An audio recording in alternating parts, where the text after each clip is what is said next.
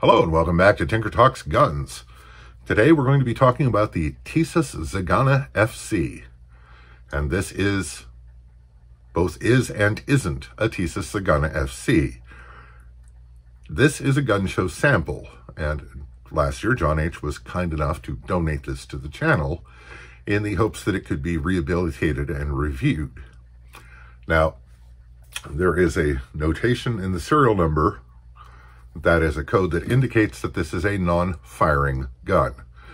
Crucial parts of the fire control system have been omitted, and there are holes bored below and in front of the chamber, so it cannot properly fire a bullet and will blow up if you try, if you somehow did manage to jury rig the firing pin. So I contacted Tisas USA, and they consulted and determined that it was not legally viable for them to convert this to a firing pistol. So it is and will remain a non-firing gun. But it intrigued me because this has a really nice double action trigger pull, and the single action is also quite nice, with a very short reset for a double action, single action semi-auto. And it has other features like a ported barrel, cute cuts in the slide that look neato, and a good feel in the hand. And this is a service-sized handgun with a 4.6-inch barrel, and it weighs, well, of course it's unloaded, it's not really a gun, but with a magazine it weighs 33.7 ounces. And it seems very, very well made. So, when the actual gun became available late last year, I talked to Rain City and we ordered one off the website, which was shipped to Rain City Shooting Center and then signed over to me in accordance with all federal, state, and local law. And I like it. Now, I've done a first shots video of this already, and today when I picked it up, I put another 100 rounds through it. And my lack of respect, let's say my lack of respect for Winchester White Box is definitely coming to a middle. Now, in the first 100 rounds, which was a wildly mixed group of ammo, including hollow points, Underwood Extreme Defenders, different types and weights of ball, the gun performed flawlessly. This time I had Winchester White Box NATO, and in 100 rounds, right at the beginning, I had 2 failures to extract. I'm fairly comfortable looking sideways at the ammo rather than the gun, because they happened early on and did not repeat. And what this is a double action, single action, semi-automatic pistol. 4.6-inch barrel as noted, 33.7 ounces. And really quite nice ergonomics. Decent sights. And overall, it's just pretty nice. We're going to do a deeper dive into this. But first, let me thank my supporters on Patreon. This all costs money, and your contributions help more than you know. Also like to thank channel benefactors like John H., who provided the non-firing sample gun. So, first thing to note about this gun is that the single action trigger is really good. It's very crisp. And the reset is really, really short. This is a gun that will be very nice for shooting quickly, as it has proven. The ports in the barrel really do seem to help. You'll note that this gun has a fairly high bore axis, and yet despite that, it comes back on target extremely quickly, and I suspect the ports don't hurt in that regard. The sights are standard 3-dot sights, with the front sight dot being quite small and deeply shadowed, so it appears off-center when you get a side picture. Not a fan. But the fit and finish is excellent. And we're going to go to the tabletop and dive a little deeper.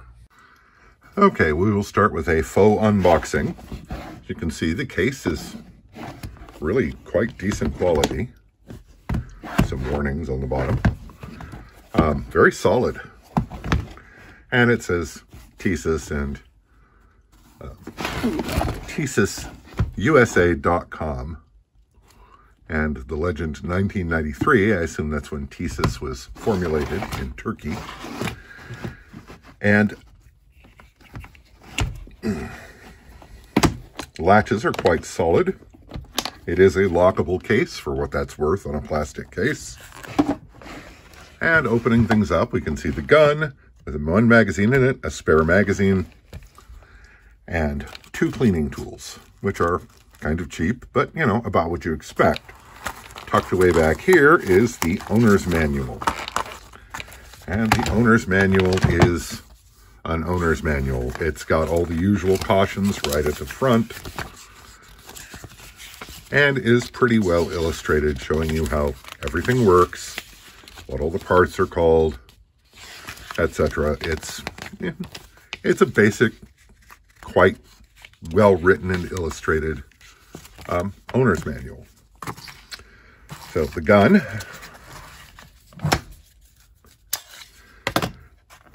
in standard trim comes with 2 17-round magazines. So you've got a 17+1 capacity, which is pretty good. This is a large gun.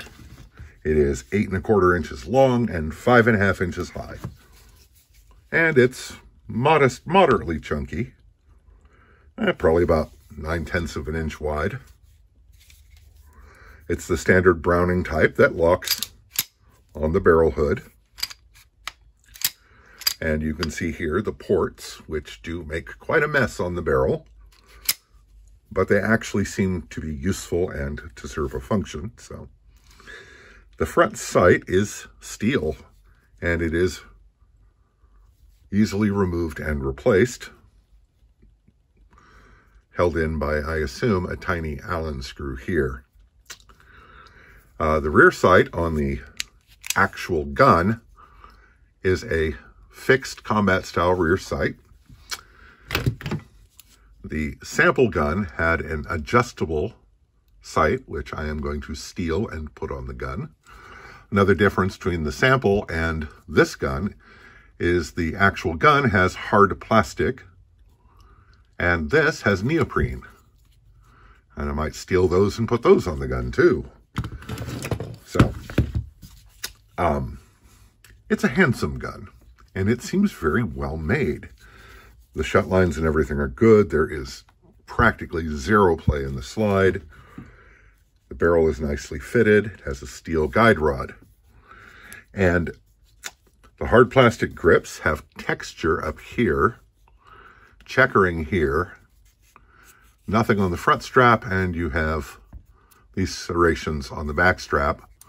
Now, I say there's nothing here, but there are finger grooves, which are quite effective. And overall, the texture is quite good and provides a good solid grip.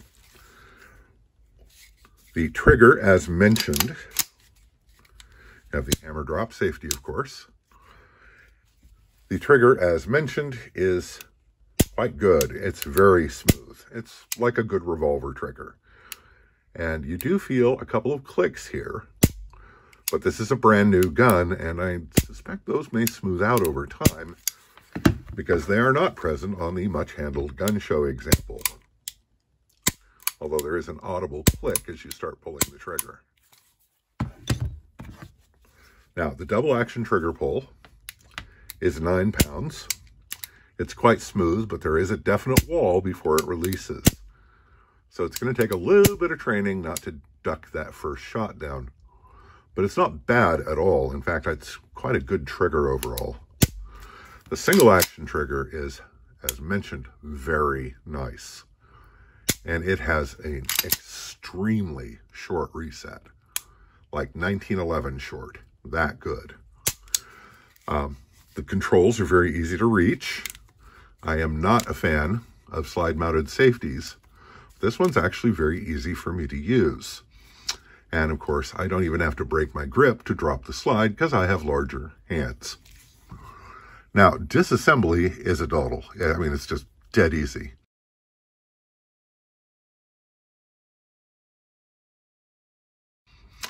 You rotate this lever 90 degrees down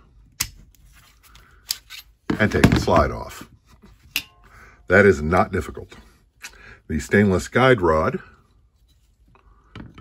you just push it forward a little bit, release the non-captive spring, and then, as you'd expect, pop the barrel out the back. So the barrel does get dirty. This is 200 rounds worth of dirt caused by the ports. And of course, it's a standard cam type lockup, just as you would expect. And it's quite well made and really nicely machined. The internal machining on the gun, it is dirty, so forgive me, is really quite nice. And there's really nothing lacking here in terms of the quality of the machining and finishing inside. So kudos on that. And you can see the hammer drop here. And the safety is ambidextrous, which is a plus. And the slide release is not ambidextrous, which really doesn't bother me. So reassembly is the opposite of assembly. It even says so in the instructions, and is dead easy. Do you want to make sure to get that compressed properly? Trying to do it while looking at the camera is harder. And then just run it back and rotate the lever back, and you are together. Now, it is notable on this side, on both guns, an extension of the grip panel comes forward, and this covers the action bar for the trigger, which is kind of reminiscent of Beretta, except it's fully recessed into the frame. Now, other differences between these two guns. This has a 2-slot Picatinny rail, and this has a 3-slot. But it does have a Picatinny rail to mount a light or whatever you like under there, which is nice. So, there are very well-defined serrations here for the forward finger grip, which does work on this gun better than it does on most guns. On most guns, I find my fingers slipping off. I did try it on this, even though it's not my normal operating mode, and it seemed to work really well. Those really deep serrations and slight hook work. The ergonomics, as I say, are very good, but bear in mind, I have a large hand. I cannot quite reach the magazine release without shifting my grip, but frankly, I'm pretty used to that, and it's easy to train around. And of course, if you're left-handed and the slides lock back, you can simply slingshot it on the reload. So as I say, I'm not that bothered by the lack of an ambidextrous slide release, and there's not really room for one, but with the trigger bar and everything being right there. So overall, I like this quite a bit. Oh, and the magazine release looks like it might be reversible, but if it is, there's no indication in the literature that you can do so, and I don't know how that would work. So maybe, maybe not. So, very nice gun. Very nicely made, nicely fitted and finished, and shoots really, really well. There are a few reviews of these from years back kicking around on the internet because apparently these were imported by someone prior to SDS bringing them in. or Tisas USA, SDS, whatever it is. And they generally seem to have gotten good reviews, and I can see why. This is a high-quality service-type pistol that's very nice to shoot with a lot of good features. There are multiple versions of this being brought in with and without these the barrel ports and the slide cuts. There's a version with a half-inch more barrel, a version called compact with a half-inch less barrel, and they're all currently on the website $299, which is kind of crazy good. Now, of course, by the time you've paid for shipping, tax, and transfer, and all that other stuff, I was out the door for about $400. That's still a good price for a gun of this quality, because it does genuinely seem to be a high-quality gun, and I like it. Now, information about these is very scarce. Now, I have heard that a version of this pistol was purchased in quantity by the Pakistan military, but I have not been able to confirm that. And at least not at the time of this video. And these guns were brought in because I'm told they are basically warehouse leftovers. And so they thought they might as well bring them to America and see if they could sell them. And thus they're all offered at a very good price. In fact, no matter which variant you select, it's $299 on the website. And if you're up for something different and good, you could do a lot worse, especially for $400-ish out the door. I like it a lot, and I am going to be putting a lot of rounds through this as time goes on, because I want to see how it holds up. Now, given the quality of Tisas 1911s, which is very good for the price, I suspect this is going to hold up just fine. So, it's an interesting... Oh, and I am told that SDS will stock repair parts for these guns, and they do have extra magazines available.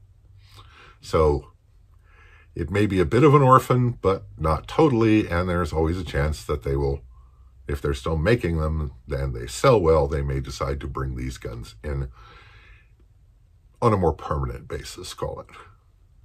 Anyway, I like it a lot. I'm going to shoot it a lot because I like shooting it. Good gun, something a little different and I think pretty cool. So, hope this finds you well. Stay safe, take care, and we'll talk to you again real soon.